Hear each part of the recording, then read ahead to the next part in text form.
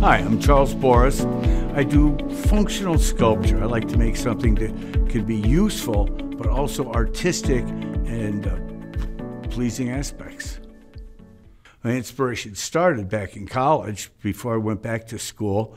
Well, it started hiking in the woods with friends in between college years near the Finger Lakes region of upstate New York, between Binghamton and Ithaca, New York. Nature just was screaming out at us all the time, and the beauty of the colors, mostly in fungus and then tree branches and colorings.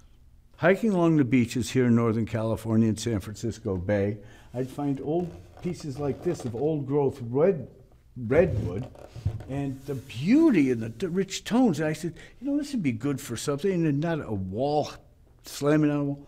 But I decided to make benches to start off, and then I would incorporate solid pieces of old timber that had washed ashore and been for years.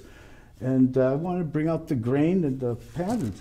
And he had to improvise the base, three-leg base, because it just wasn't enough to support 4 legs. So that worked out nice. And this piece I call the new old bench. It's got new redwood and an old slab of redwood I found with all of worm holes in it, been washed ashore, and just nature did all the hard work. I just put it together.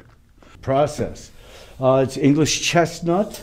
It was all warped, but it had some really nice shape. It's all called a waterfall edge because it was all one straight piece, and I mitered the corners so that I could drop it down. The grain pattern's beautiful, but it was so cut, wavy, and bent and warped. And then someone had made a bad saw cut here. So instead of trying to patch it in exact in a machine shop sort of way, I had some nice African lace wood, and I did a nice angular inlay in there. And that came out nice. And see, the piece of wood was all non-usable for functional standard lumber or furniture. So I said, I can make something nice out of this. And then I just did the design on the feet, because there were knots in the wood, as you can see here. They had to go around the knots. I use a lot of different types of woods when I create something.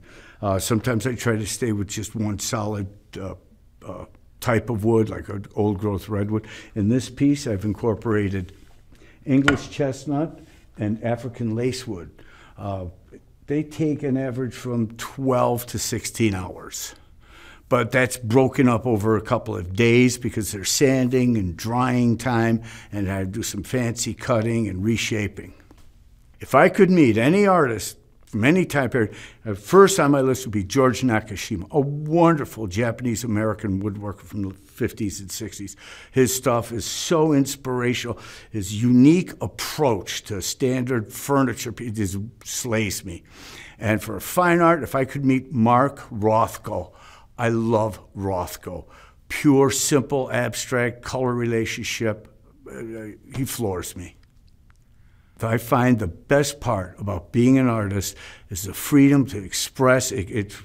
For me, actually, I'm a very impatient person. I get some patience developing with woodwork. And I'm my own boss. And it's so great to watch a piece from conceptualization come to fruition through hard work and simple, basic tactics, woodworking skills.